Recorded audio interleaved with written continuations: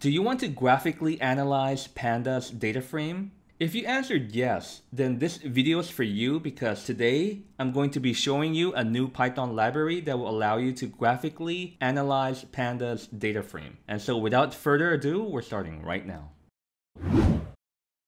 So the Python library that we're going to be talking about today is called PandasGUI. So you might recall in prior videos, I've talked about PandasGUI and also BambooLib. And so I'll be providing you the links to those videos in the description of this video. And so let's have a look at the PandasGUI. So here, you could install it by typing in pip install PandasGUI. And the library was just released on October 20th of this year. And let's have a look at some of the demonstration here. So this is the PyPy website. And you're going to be seeing here that in order to install PandasGUI, you could just simply pip install it. Or if you would like to have the latest version, then you could install it directly from GitHub.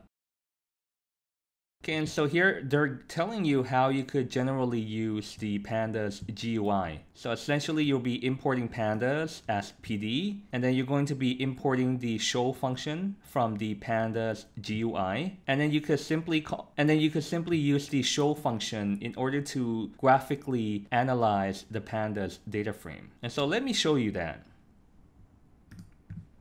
So you want to fire up your terminal or your command prompt. And so let me open up the Jupyter.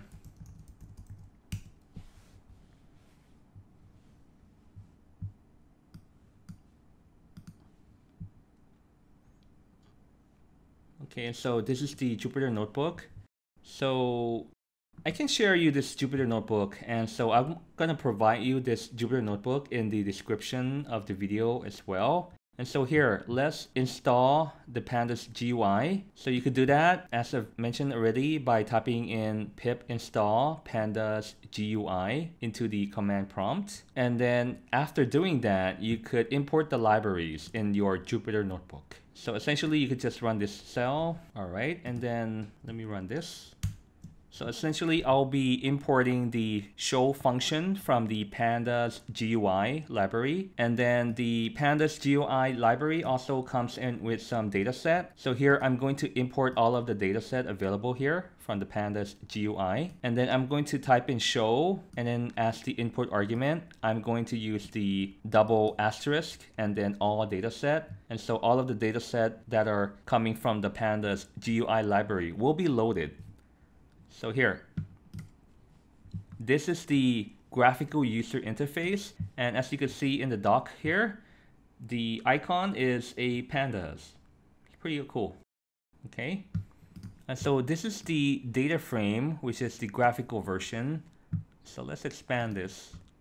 So all of the data set that we have imported includes the Pokemon, car crashes, iris dataset, MPG, and there is also penguins, tips, Titanic, Gapminder, stock data, and MI manufacturing.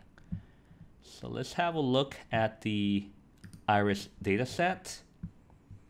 So here you're going to see the data frame here in the data frame tab, and there are a total of 150 rows. 149 is the index number.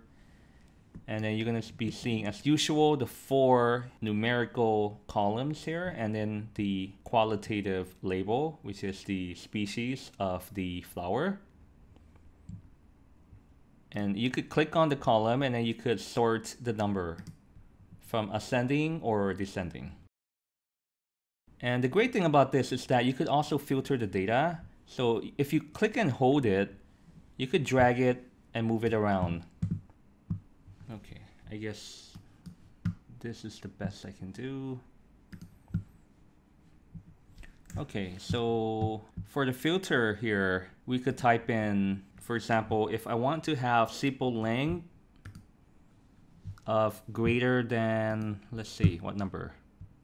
Let's have number 6. Okay, so let me type in some query here. Let me type in sepal length greater than 6, and then I'll click on the add filter.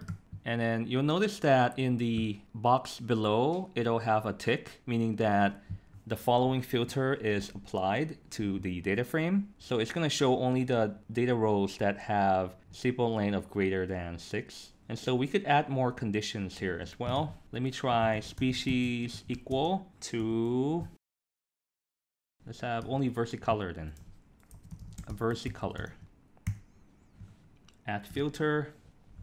And so you're going to be seeing here that only the versicolors are shown.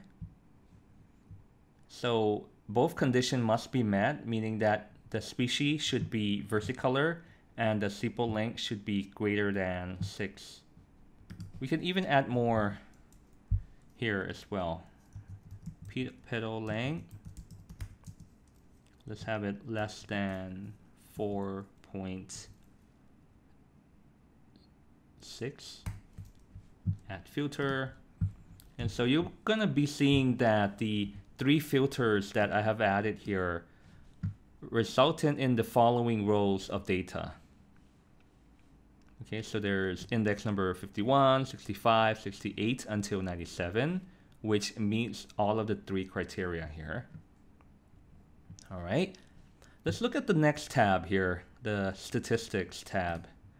So this one will give you a general overview of the statistical parameters for the various columns that you have, including the petal length, the petal width, the sepal length, and the sepal width, and also the species here. So you're going to be seeing the name of the variables, and then the data type, the count, the number of unique values in here, and the mean and the standard deviation, and the minimum and the maximum value. All right, so this is under the statistics tab. And let's have a look at the grapher here. And so you could create various plots, as you can see here. Let's try creating a simple histogram. But before doing that, let me remove the query here, the filter, so that we can make use of the entire data set. So for histogram, notice that on the right-hand panel below it, you will see that there's the X variable. So I'm going to be showing the histogram for the sepal width. I'm going to drag one of the variables here, and then I'm going to drop it at the X right here. And then I'm going to select species, and then I'm going to be dragging it and dropping it in the color. And then I'm going to be clicking on the finish. And therefore, I'll be seeing that this is the histogram, and it is colored according to the species. And so the species here are comprising of the setosa, the versicolor, and the virginica. I can even do the facet according to the row or the column. So I'll be selecting the species again, dragging it, and then dropping it at the row, facet row. Click on finish again in order to refresh the plot that we have here. And then it's going to be faceting as a row.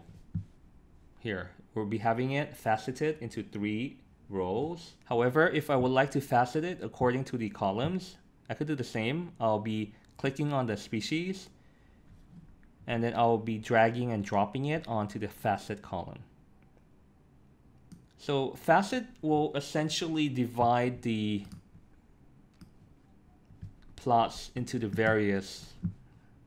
So let me try it again. Sepal width, drag it and drop it to X, and then I'll click on species, drag and drop onto the facet column. So facet will allow you to pretty much separate the plots into several plots, and it's going to be separated according to the species. So you're going to have one subplot for each of the 3 species.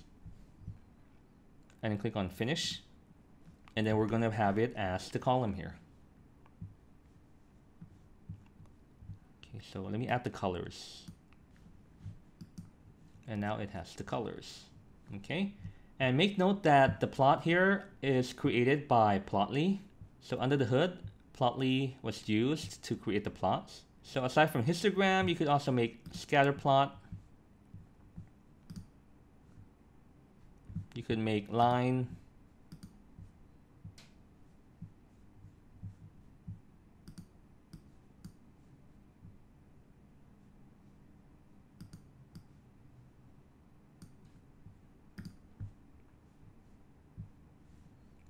You can make bar plots, you can make box plot, violin plot, scatter plot, 3D.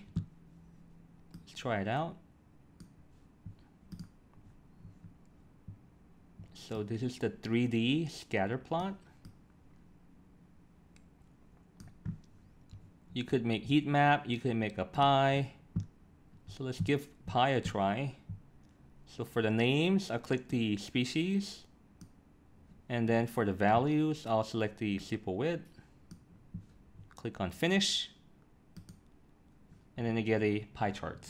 Okay, so as simple as that. So this will allow you to do a quick EDA or exploratory data analysis using the PandasGUI. And so aside from that, you could also reshape your data by pivoting or melting the data as well. And so if you're finding value in this video, please give it a thumbs up, subscribe if you haven't yet done so, hit on the notification bell in order to be notified of the next video. And as always, the best way to learn data science is to do data science. And please enjoy the journey. Thank you for watching. Please like, subscribe, and share, and I'll see you in the next one. But in the meantime, please check out these videos.